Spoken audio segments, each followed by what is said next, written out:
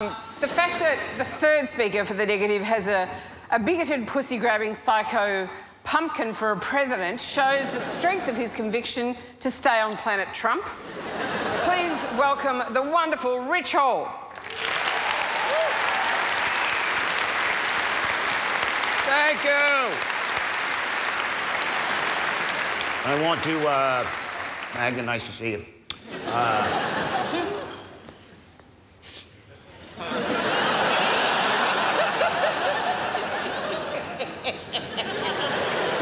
I watched A Few Good Men before this.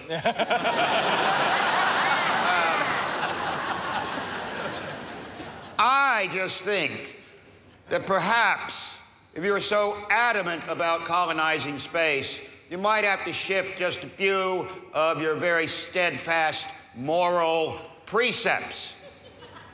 Phil, a proud Malaysian man,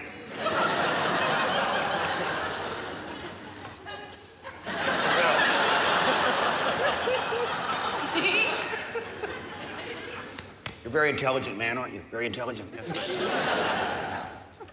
Where'd you go to school, Phil? We're in Malaysia. University of Malaysia? Oh, no. University of Cambridge. Cambridge. Oh, very good. That's like the third best school in UK, right? Oh, depends who you ask. Yeah.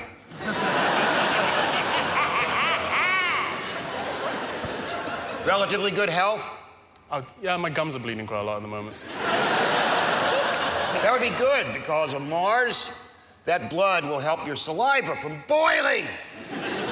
Because that's what will happen. Let me give you a scenario, because you seem like an intelligent fella, Phil.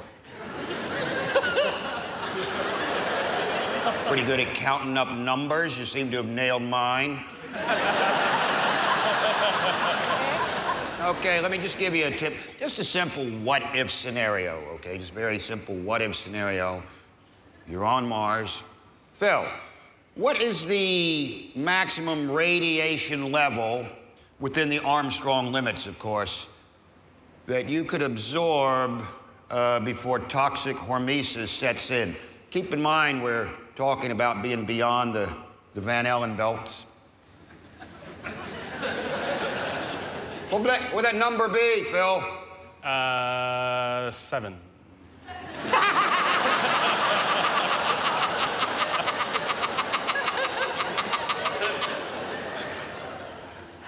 Doesn't matter. Doesn't matter, because a huge solar flare, whoosh, has just hit you. Now, what would be the variable specific impulse projection that you would use to get yourself back into a pressurized, safe pod? Take your time. 3 kilonewton meters. Trick question. You wouldn't use variable impulse projection at all. Phil, you would use photonic projection. Sorry, I didn't carry the 1.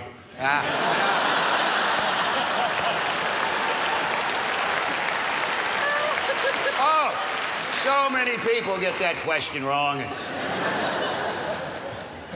So only the smartest, healthiest people are going to be allowed to go to Mars, Phil.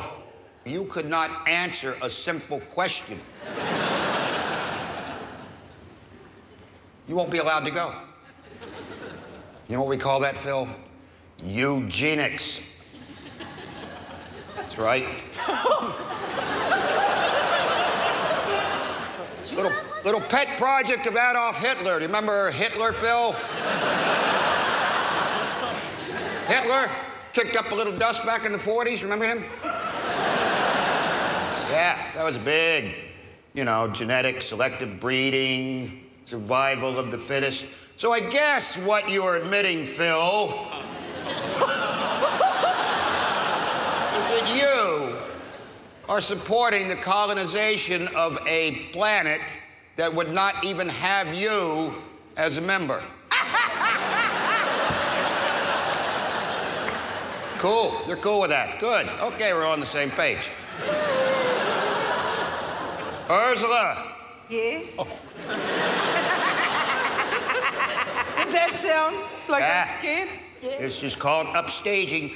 Urzila, you seem like a solid proto-feminist. I'm solid.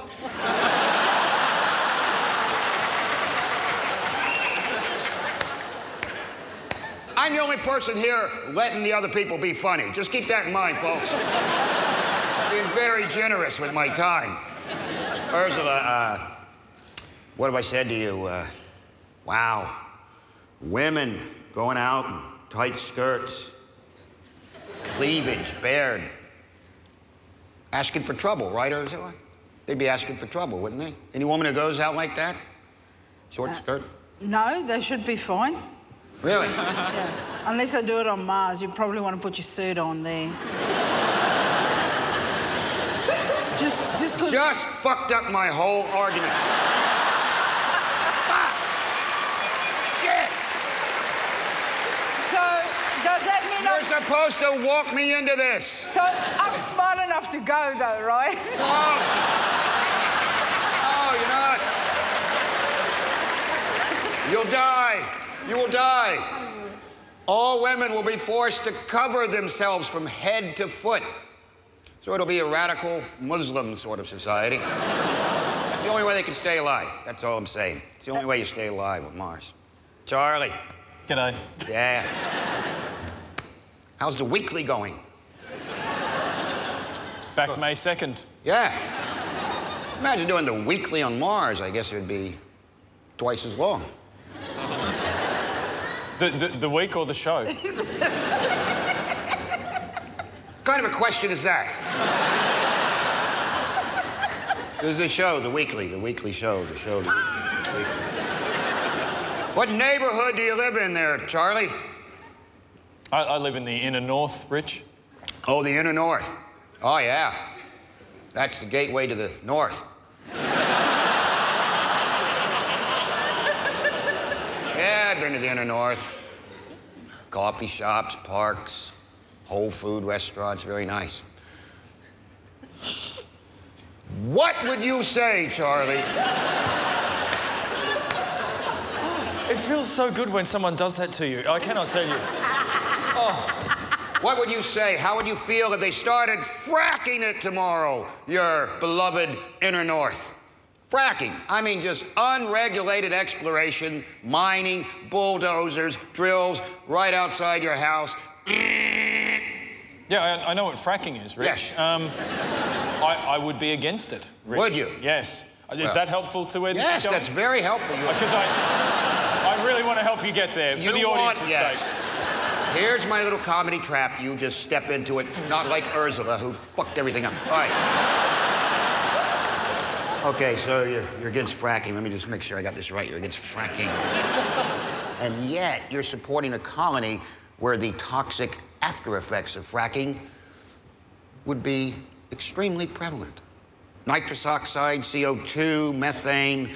So I guess what you're saying, Charlie, is that even though you're against fracking, you were for the devastation that fracking...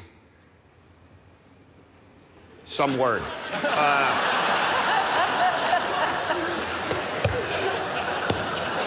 Exacts. You know my point. Urzila, fucking help me out. Where am I going with this?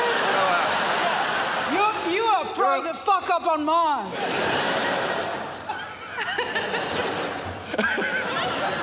Hey, I just wrote my part, okay? I'm not... I didn't expect all Then these... why are you over here all the time? I didn't expect all these responses. Didn't happen. It's a fucking ensemble, mate. I know, but this did not happen in A Few Good Men.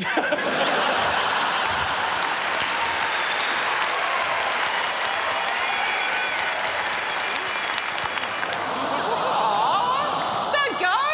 What's happening?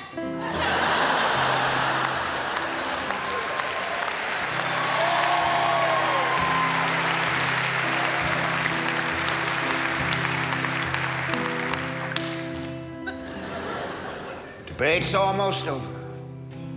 Soon you'll be asked to crown the winner with applause.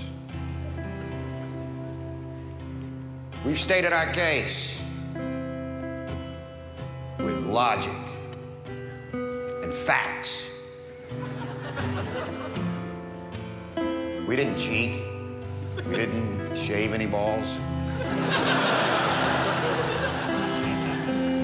But prepared we must be to accept disappointment.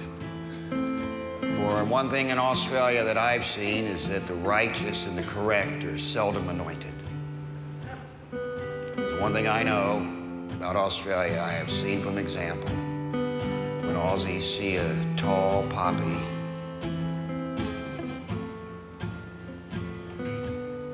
the poppy gets trampled.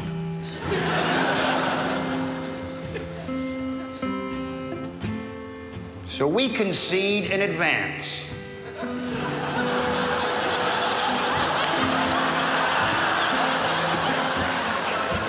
With dignity and grace to the team that surely should have finished second place. And we won't be smug about it. We won't get up on our high horses, because we will be losers on Earth. But on Mars, you'll be corpses.